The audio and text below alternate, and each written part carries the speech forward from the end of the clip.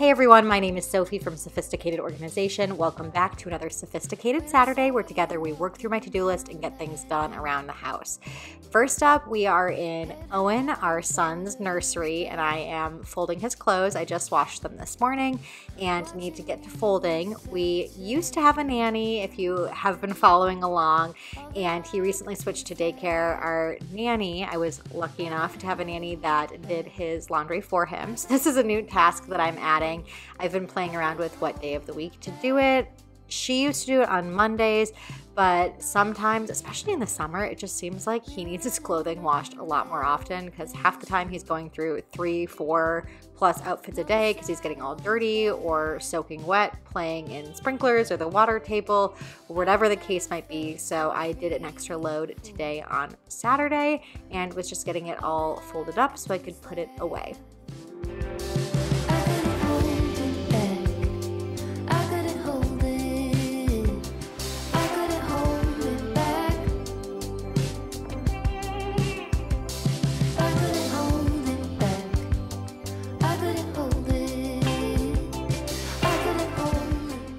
I fold his clothing in a very similar manner to how I fold mine. I'm not really sorting through it first before I fold it, but you'll see I am purposefully grabbing certain types of clothing.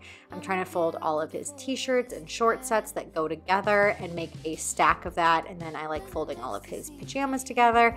I'm saving all of his socks for a little bit later so I don't have to dig around through the whole pile of laundry and waste time trying to find socks. It may seem small, but being strategic with your time like that helps in a variety of different ways because, again, like I said, it doesn't waste time digging around looking for little things like matching socks because at the end you'll have just all of your socks sitting there.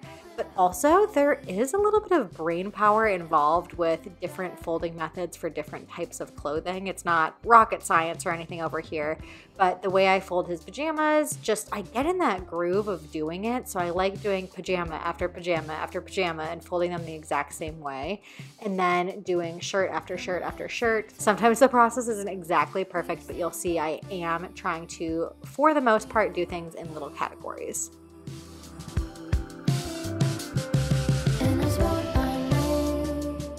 The other fun added bonus of going through Owen's laundry is half the time it goes through the laundry and it still has marks on it and stuff. So I need to re-stain treat something and put it back through the wash. I try and catch it before I put it in the wash, and I keep a stain remover in his room next to his laundry bin, which is a nice hack if you have kids, especially young ones that are always making a mess. Instead of stain treating and pulling everything out and digging through the laundry before you put it in the wash, apply some stain treatment to the spots before you put it into the laundry bin or the hamper. Because I folded everything in those perfect piles, I can now put them away nice and easy. And while I'm at it today, I'm going to pull out a lot of his clothing that he's getting too big for.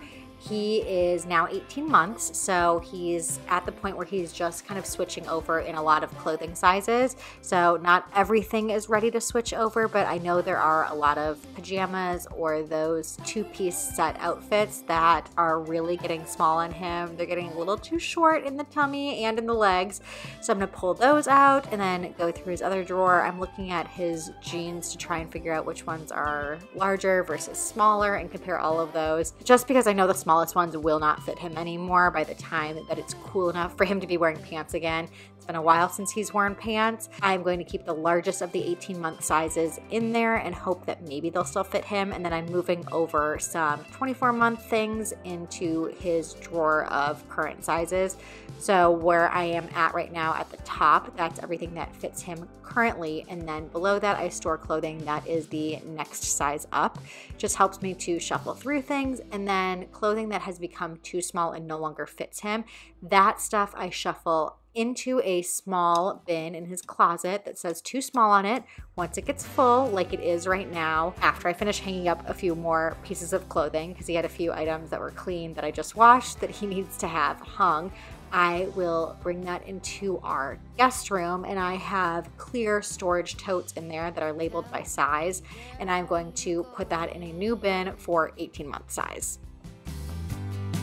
Prairie wind goes on blowing, tumbleweed shadow, I'm tied to you. Okay, so done with Owen's laundry. I feel like that took a little bit longer just because I was going through all of his dresser and pulling out extra clothing there. But today we're gonna do meal prep like I've been doing for the past few Sophisticated Saturdays. I think it's been a few weeks since I've done a full recipe in a video. I've just been showing a lot how I do meal prep and make things easier for my recipes during the week. This is one of those days. I also do cook full meals on the weekends, but kind of fun to mix it up and share just a few parts of different recipes. I was making a bok choy udon noodle stir fry, I guess. It was really good. I will try and find the recipe and link it for you in the description box below, but I'm just chopping all of those vegetables and gonna put them into a bowl with a top on it, and then when I'm ready to make the noodles and to make the stir fry, all the veggies are chopped and I just open the bowl, toss it in the pan, and that is it.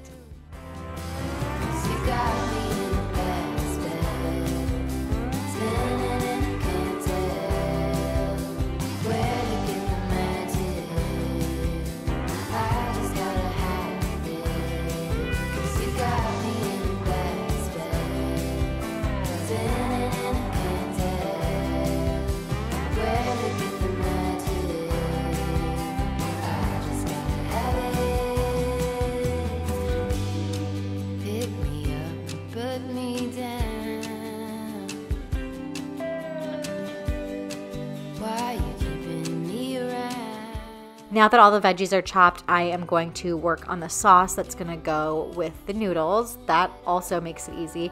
And the udon noodles, I don't know if you've ever made udon noodles before, but they sell them a lot of times prepackaged in the grocery where they're like pre-cooked. You can either microwave them or they have some in the freezer section as well, but it's not necessarily like your boiling water and it's gonna take forever to make. So the noodles are essentially made, the veggies are just ready and need to be cooked in a skillet, and then the sauce is ready, and I'm just gonna combine all those things together with some shrimp, and it's gonna be such an easy meal on Monday.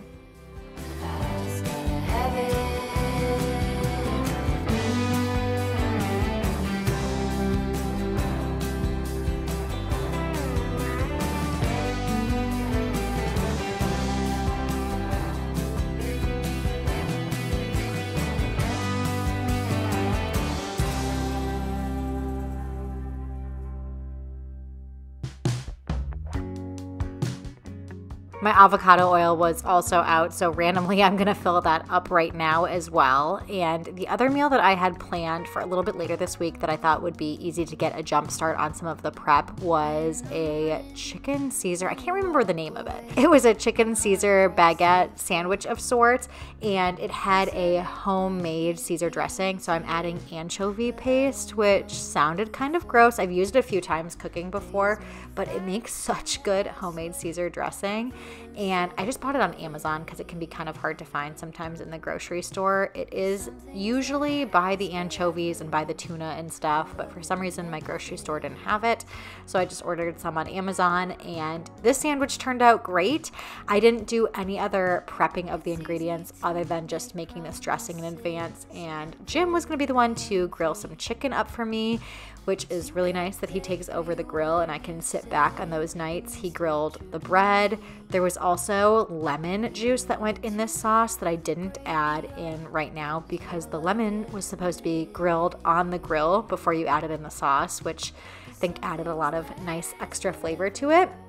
So that was basically all I needed to do to prep 2 meals there.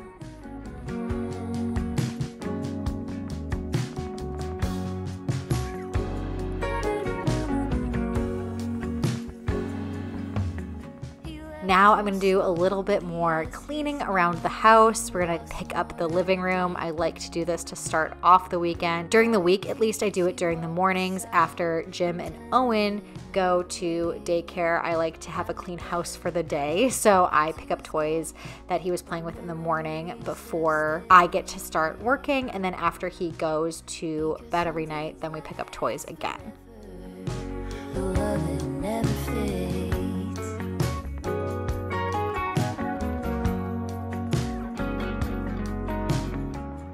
I'd been running a lot of loads of laundry this morning and figured it would be a good time to clean out the washing machine. Actually, Jim asked the question. He's like, do we ever clean this out? Is there anything you do to clean a washing machine? And I said, hey, I have some washing machine cleaner I can easily just stick in there and it cleans itself. So I added that in today and then was back in the bedroom to make the bed. I'd washed the sheets on top of Owen's laundry and usually call for Jim's help to do this. He was doing a few other things around the house and working outside today, so I just tried to do it on my own. But a king mattress is just so heavy. I always feel like I can barely even pick up a corner of it. I don't know if it's our mattress in particular that's extremely heavy, but I have struggled with this thing since we got it. Does anybody else feel like changing the sheets is an Olympic event, especially when I change the duvet cover? That always makes me sweat. I feel like if I was still wearing this sweatshirt and had to change the duvet cover, I would have to take it off because it's a serious workout to change the sheets.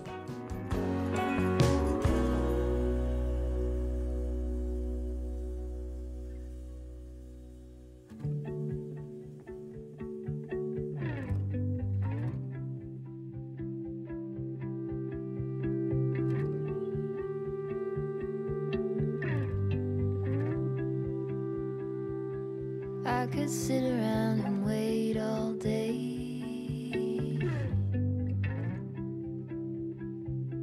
You lay easy on my mind,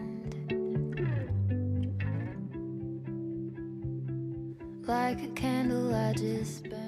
While I was up here, I had a pile of stuff in the closet on the little bench we have by the window there, and it was piling up there because I knew it needed to be in the closet and to be hung up, and I was probably just too lazy to hang it up.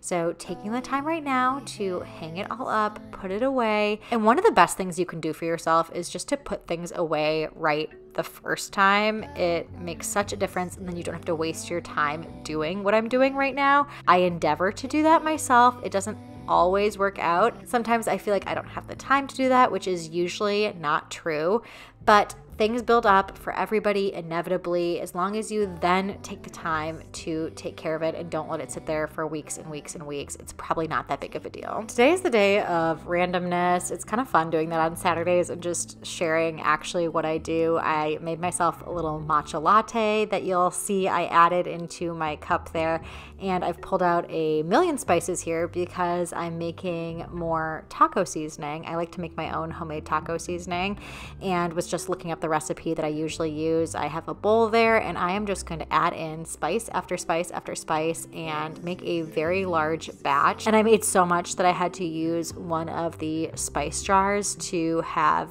back stock of my taco seasoning, which is kind of nice that next time I need a little bit more, I have some back stock pre-made and don't have to go through the process of making it all again. Taco seasoning can get pretty expensive if you do buy it in the little packets, and I like knowing exactly what I'm putting in here and controlling it, and I think I found a recipe that I really enjoy and like, so this is what I've done for years and years and years. It's just made my own taco seasoning.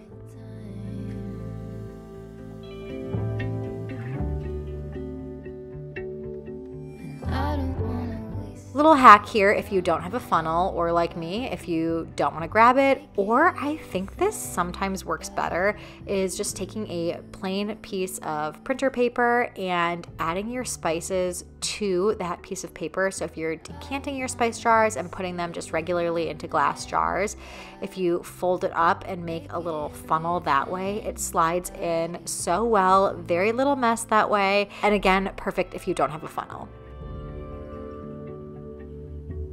I don't wanna waste it on anybody.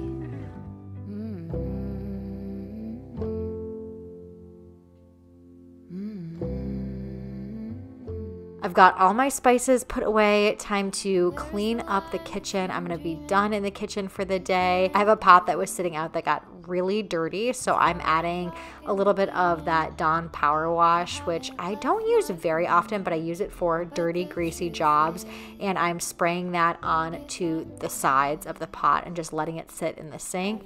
And figured while I'm at it, it's been a while since I cleaned the microwave. Like I said, today is a little bit random. I'm going all over the place, and Jim brought me a stool so I could get up higher and get back there. It is nice having our microwave where it is, but I cannot clean the back of it unless I have a stool. So I am getting in there. I took the glass plate out. I'm going to scrub that in the sink, let it dry, and then put the whole thing back together. Hoping change is gonna find me. You don't have to remind me. I'm doing nothing at all. I'm ruminating on a blank wall. The last thing I'm going to do today is spend some time in my office. I had a few label orders that I was working on and wanted to catch up on those. There was also a few personal labels I wanted to make. I oftentimes intermix the two of those together. I oftentimes just have things that I need to do sitting at my desk, and they're not always things that need to get done, but sometimes things that I want to get done. Like, if you can tell, I have my baby book in the corner there. Like I said, Owen just turned 18 months, so I have his 18-month page open of his, not baby book anymore, I shouldn't say. It is his toddler book. I made him a book when I was pregnant, a book when he was a baby, so birth 0 to 12 months. And then this book goes all through his toddler years, and I have another coordinating book that goes all the way through the age of 18. And I think it is just so special to have this collection of his entire life and all of these memories I have for him with photos. There's notes that Jim wrote in there too. Mostly me writing every month, and depending on the stage of life, sometimes it was every week.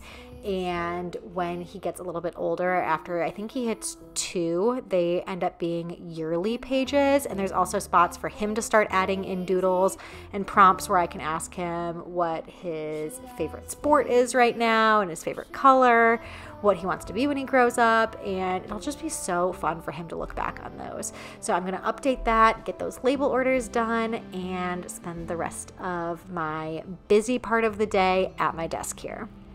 That is it for today's Sophisticated Saturday. Thanks so much for joining me. I hope you enjoyed, and until next time, I will see you all later.